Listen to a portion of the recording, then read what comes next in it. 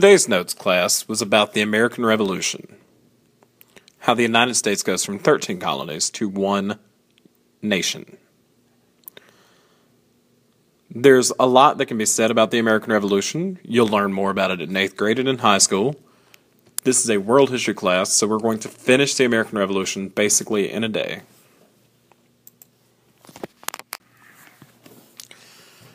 In America, somehow things almost always seem to break down into three main groups. For example, today we have the Democrats who would support President Obama. We have the Republicans who would support the challenger, Mitt Romney. We also have a middle group, though, called independents, or the undecided, who really don't know yet who they want to vote for. They change from election to election, and they're really the people that decide our presidential elections. Every commercial you see for the next month will be based around this concept of which guy to vote for, and trying to win the independents line of thought. During the time period we're talking about, there were also three groups of Americans. There were the patriots. They were the guys that wanted American independence. They were willing to fight for freedom from England. They were tired of having to listen to the English, and they were tired of having to pay English taxes, and they were wanting freedom. The second group were the loyalists. The loyalists quite literally wanted to remain loyal to England. They wanted to stay part of England. They were willing to fight to remain tied to England. There were some reasons why. England was the richest country in the world at the time. By being a part of the English Empire, the Americans had a lot more money than a lot of other countries would. Also, England had the biggest army in the world, and the Americans were oftentimes worried that the Indians would come. The American army couldn't fight them off, but the English army could. But then there was also a middle group then. These guys had no real opinion on independence. They didn't care if we remained part of England or if we became an independent country. They really said, you know what, y'all fight it out, and decided for us. Over time, though, this group shrank, just like in an election year, the independents shrank also. Sooner or later, they had to side with one group or the other. The majority eventually joined the Patriots. The first big fight in the American Revolution happens at places called Lexington and Concord. These are considered the shots heard around the world, as the American Revolution is going to set off a network of similar revolutions around different places. Actually, these two fights precede the signing of the Declaration of Independence. The English soldiers were coming over to tell the Americans, hey, calm down, relax, stop all this stuff. The Americans were wanting to stand up for their rights, and it led to a fight. And they fight at Lexington and Concord. Please note that although, yes, we have a Lexington, South Carolina, and yes, there's a Concord, North Carolina, these aren't those. These are in Massachusetts. This is the time period that Paul Revere does his famous ride, his famous midnight ride, and screams out, the British are coming, the British are coming, the British are coming, but you need to realize he really doesn't do that. He starts to. He gets the trip started, but he gets caught right away. The English arrest him, they lock him up, and a friend of his actually does the famous ride. Unfortunately for his friend, about 100 years later, a guy sits down to write a poem about it. He knows about Paul Revere. He doesn't know about the other guy. And so Paul Revere becomes famous for doing this, even though he spent the night in jail. Well, the beginning of the war did not go well for America. England had the biggest army in the world, had the biggest navy in the world. An army is guys that fight on land, and navy is guys that fight in the water, on boats. England had the best soldiers. America, by comparison, was a country of farmers. And farmers with pitchforks don't do well usually against soldiers with guns and cannons. And so America lost a lot of early important big battles, like the Battle of Brooklyn Heights. Americans were frequently captured while fighting. According to the rules of war, you're not allowed to capture or kill prisoners. So when the Americans were captured, they were actually put in prisons, like this boat. Many Americans died while in prison camps. They're supposed to be fed. They're supposed to be taken care of medically.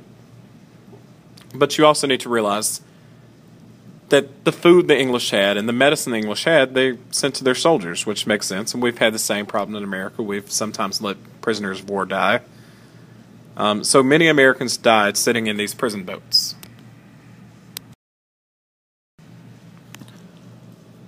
The turning point of the war, or the moment when England finally begins losing and America finally begins winning, happens at a place called Saratoga.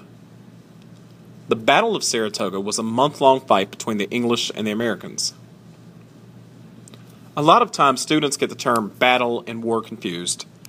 A battle is a large fight in a war, but a war is the overarching thing.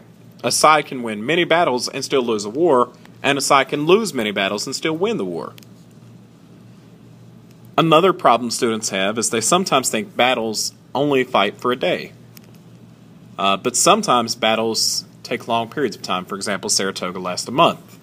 You wake up in the morning, you have a little breakfast, you start fighting. You fight all day, it gets dark, people stopped fighting. They gathered up the dead, they gathered up the wounded, they had dinner, they went to bed, and they knew the next day it was all going to start all over again. Typically during this time period, people did not fight on Sundays. They had church, they had a religious service. Sometimes both sides kind of shared the same religious beliefs, and they might even meet while doing their religious time, with the realization that the next day they're back at shooting at each other. The Battle of Saratoga was a month-long fight. If fights were quick, the English had a big advantage because they had the best soldiers. If a battle takes a long period of time, though, like Saratoga, the Americans have a distinct advantage. The British, when they lose soldiers, they don't have reinforcements just sitting there. The Americans can go back home and say, hey, we need more people to come fight. The British have got to send letters across the ocean. The British then get the letters. They have to get guys sent back across the ocean. It takes a while. If supplies begin running out for the Americans, they go home. Their wives give them food. The English have to send for supplies or try to go steal supplies. America ends up winning the Battle of Saratoga.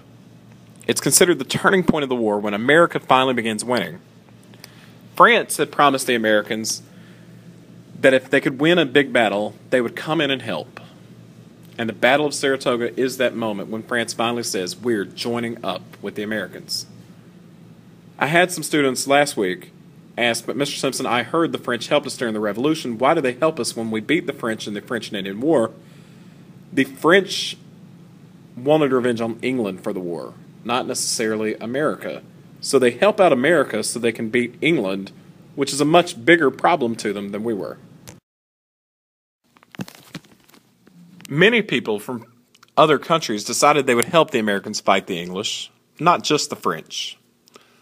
Spain had also lost a lot of territories to the English, and Spain also wanted revenge on the English for their losses. Germany wasn't a single country at this time, but there were lots of big German states. Each of those states wanted a chance to kind of flex their muscles and show the world that they had power. And so Germany also agreed to help the United States after the Battle of Saratoga. Other European countries wanted the chance to beat England, which at this time was the most powerful country in the world. The most famous guy that came over to help the United States, though, was the Marquis de Lafayette. The Marquis de Lafayette was a Frenchman who came over and helped the United States after Saratoga, and he was one of the guys who helped transform America from a country of farming guys trying to play soldier to actual soldiers fighting the English. The Marquis de Lafayette is a major ally, major asset for the Americans during this time. Although the most important battles of the war seem to have been fought in the north and in the middle parts of the United States, the southern United States had a lot of battles also, and in fact more battles occur in the state of South Carolina than any of the other colonies. There are some famous South Carolina battles. Cowpens and Kings Mountain are the most famous. Kings Mountain has been argued to be the turning point of the war also, and I could certainly see where they were coming from on that consideration. In South Carolina, there was a large number of loyalists and a large number of patriots, and the two groups fought constantly, which leads to being so many battles. Y'all need to know Francis Marion, who is one of two famous South Carolinians who fight in the war. He led his army in guerrilla-style fighting, kind of like the Indians did, hiding behind trees, hiding behind rocks, jumping out and attacking the English really quickly while the English are marching from place to place. And then before the English could turn around and get ready to shoot back, the Americans would run off and hide and go somewhere else.